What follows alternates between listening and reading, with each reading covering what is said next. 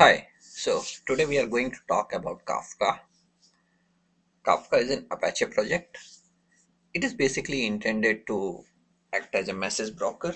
So, if any of you are coming from the background of using ActiveMQ or RabbitMQ or for that matter like TIBCO kind of messaging engines, so Kafka plays in the same kind of ecosystem.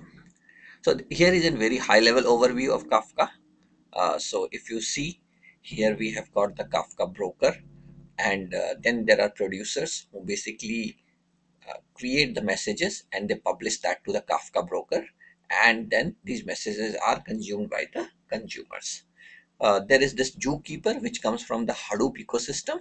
It is basically used to manage the health of the Kafka brokers. So in a nutshell, it's a very simple messaging system.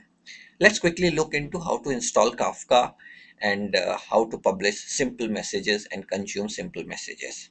We'll keep this tutorial very simple, just about installing Kafka and how to do our basic first set of things. So I have got Kafka here. I have already downloaded it from the download section. So we can just unzip it here. So let me do that quickly. So once I do that, there is a directory with Kafka and the version number. If I go inside the directory, there are basically two important directories that you'll note here. One is the bin and another is the config. So if we go inside config, you will see primarily certain properties file. So if you remember the diagram that we just went through, there is the Zookeeper. So Zookeeper properties are basically handled by this one. The server properties, the broker properties are handled by this one.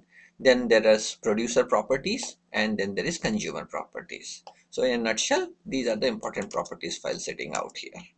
Then the other important directory to look into is the bin directory, which contains basically the daemon to start the Zookeeper, then the daemon to start the server, then there is a daemon to start your producer, and then there is daemon to start your consumer.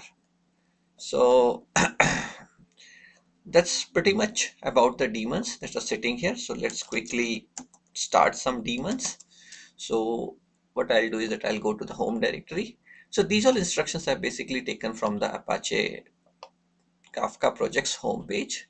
So if you go there, I can quickly show you that. So if you go to the Apache Kafka home page, there is a Kafka documentation. It's a very good documentation in terms of initial steps. So we'll just follow that one. So let me start with starting the Zookeeper. Oh, okay. So I'm getting this VM option. It's probably not existing in my VM option. So for this one, I'll just basically comment out that option. So I can go to Kafka run class.sh and let me search for, okay, I can probably go down. So here somewhere I should see, yeah, huge compressed oops. Okay, so what I'll do is that I'll just copy this.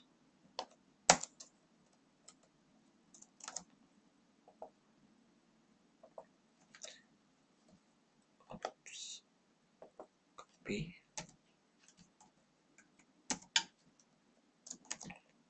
Okay, and paste it here. I'll comment this one, and from here I'll remove this option. This option is basically to compact your pointers. Certain versions of JVM spaces, Sun JVM supports them.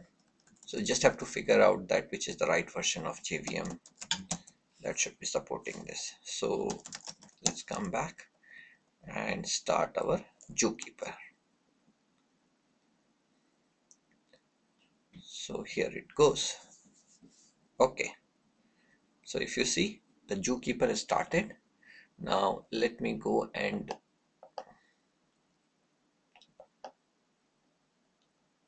start the broker. So it takes the default server.properties. If you go inside config file and see the server.properties, you should be able to see what are the different options. Let me go to the right directory. Okay,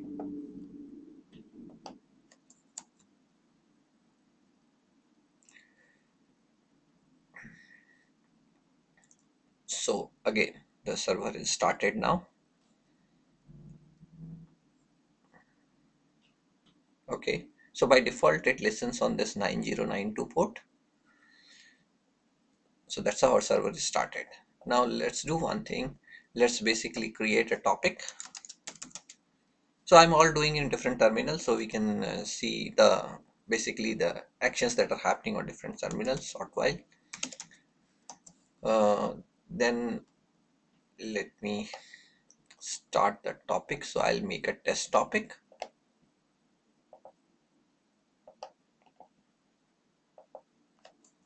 Okay. Oops. Okay. I think I pasted it. No. I will again run into trouble. Okay. So I guess what I should do here is, yeah, it was just running across the lines. So here we go.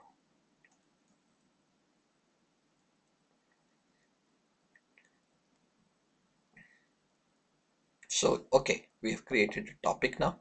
If you want to see what all topics are created, we have another this topics command. So again, Kafka has this capability that if the topic is not created, it can create at runtime also. It's not necessary that you always create it right in the beginning, but it's again your design. Okay, so if you see here, it shows that there is just one topic. We can do quickly one more thing. We can see that if we can create test one also.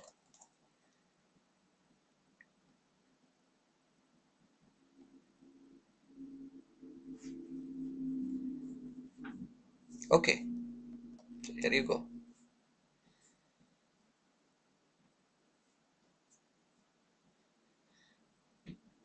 Test and test one. So I've got two topics. Now let's create the producer.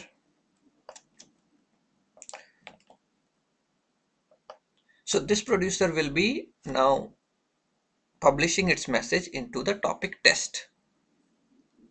So it's starting, the producer is starting. So it's again sort of another daemon.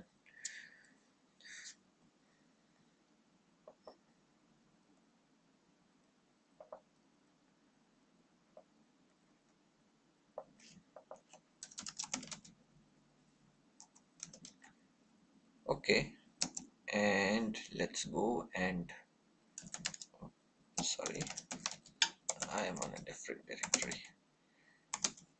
Okay, now let's go and create a consumer. So again, if you see, what we are doing here is that we are asking the consumer to consume from the topic test.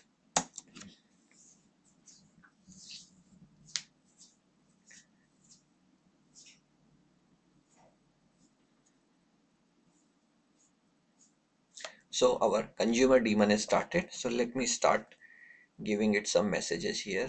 Let me put it so we can see both together. So let me say hello Kafka.